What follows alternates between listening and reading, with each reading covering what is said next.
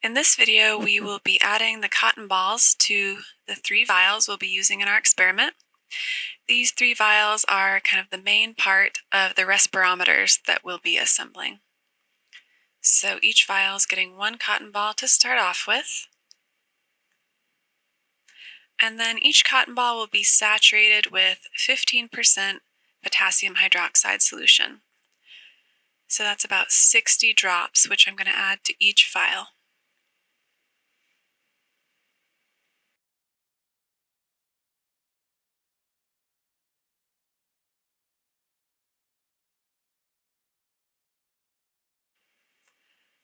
After we've saturated the first cotton ball, we're adding a dry cotton ball on top to protect the contents of the vial from the corrosive potassium hydroxide.